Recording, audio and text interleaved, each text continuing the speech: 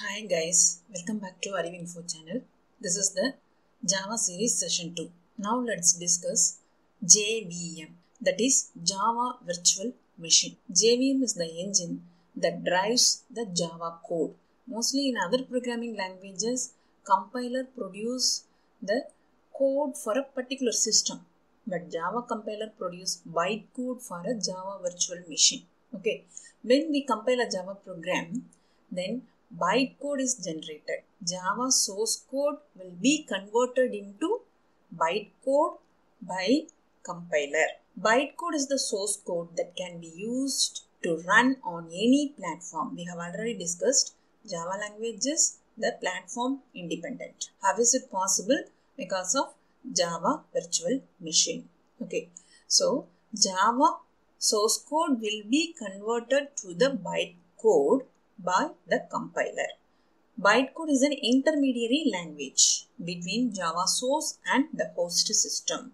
As different computers with a different operating system have their JVM, when we submit a .class file, that is the bytecode, to any operating system, JVM interprets the bytecode into machine level language. What are the translators are used in Java language? Compiler as well as interpreter. We all know very well about the translators, compiler and interpreter.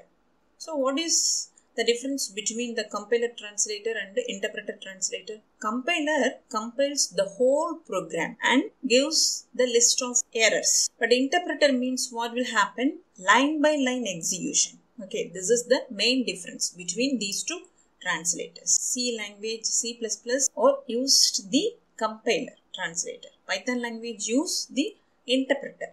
Java language use both the interpreter and compiler. The next part, JRE. Java Virtual Machine is the main component of Java architecture and it is the part of what? The JRE, Java Runtime Environment. Okay, which is used to provide an environment at runtime. It is the cause of implementation of Java Virtual Machine. It contains a set of supporting libraries and core classes and various other files. That files are used by JVM at runtime. Okay, JRE is a part of JDK, Java Development Kit. JVM is the part of JRE. JRE is a part of JDK, Java Development Toolkit. I hope up to this you all understand. Next, for executing any Java program, the following software must be properly installed.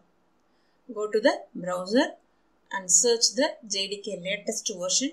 Download the JDK and install it properly. Why we have to set the path? If we are saving the Java source file inside the JDK bin directory, there is no need to set the path.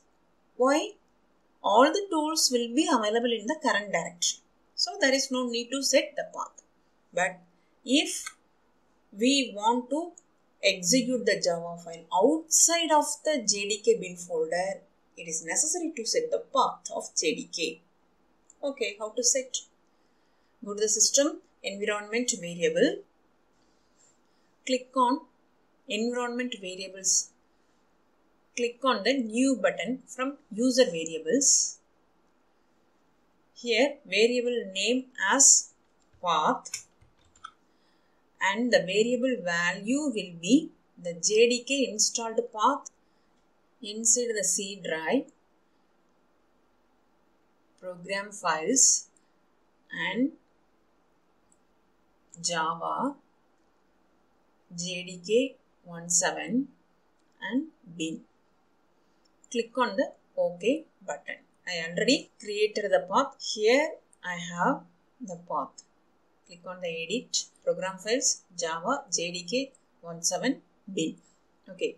Click on the OK button and click on the OK button. Now the path is set. We can now execute the Java program from any drive, not only inside this particular folder. Okay. So if we execute the Java program inside this particular Path means there is no need to set the path. But if we want to execute our Java program outside of this path means we have to set the path. If you have any doubt, just drop the message on the comment section. Have a nice day. Thank you.